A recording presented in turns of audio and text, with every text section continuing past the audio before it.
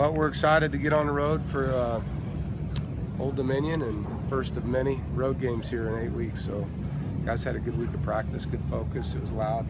Speakers work in this place, that's for sure. But you know, came out of the week pretty healthy. Looking forward to seeing the guys play on the road. And I know it's a big game for them up there. So, anytime you get to play in an environment where there's that kind of buzz, it's a fun experience. Has Alex been able to practice?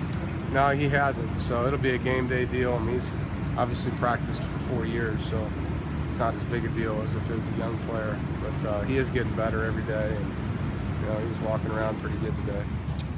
Monday, you mentioned the South Florida game last year. Yeah. And that kind of set a tone for you going on the road, obviously with the exception of Clemson. But do you feel like Saturday's trip could do the same for you?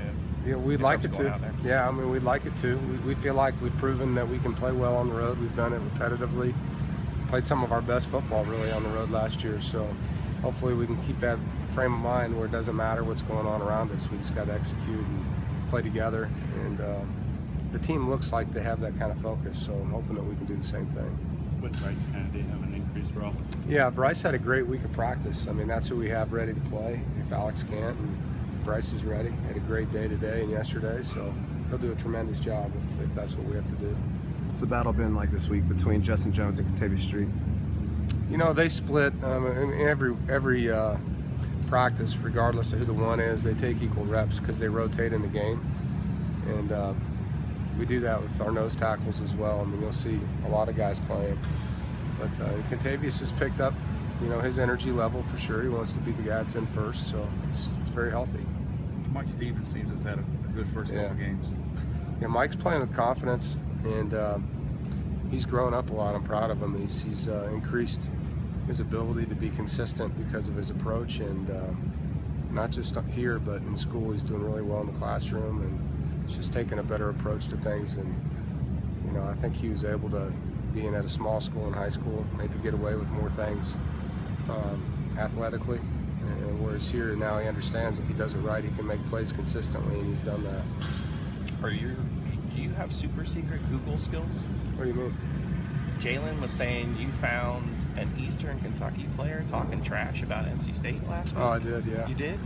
It was in their press conference. Google turns up none of this. Well, I listen to their press conference every week, so. The other team. Yeah.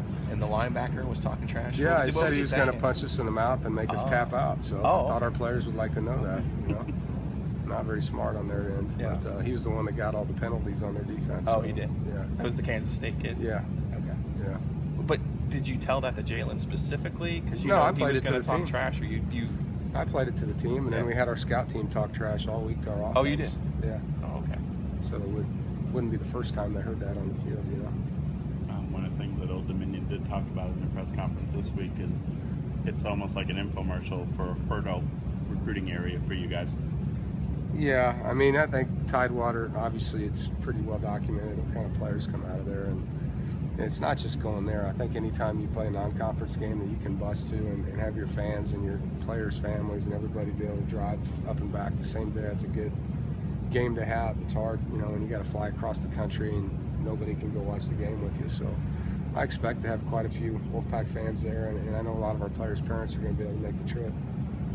In terms of Jalen's or J-Sam's trash talking, Jacoby said there's like no such thing as talking too much.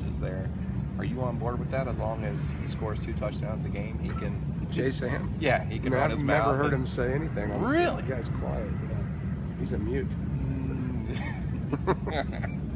He is. But is there such a thing as too much? Or yeah, absolutely. If the refs tell me he's talking too much, then it's too much.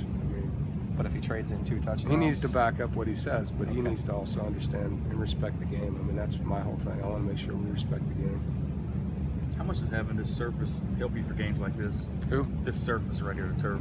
Well, the outdoor turf is helpful too. I mean, but being able to have 2 fields like this allows the offense and defense to work a whole field and not feel like you're going to throw it into each other. And when you're on a 40-yard field because the defense is sharing it with you, it makes it difficult to throw the ball down the field on either side, and it helps your preparation a lot.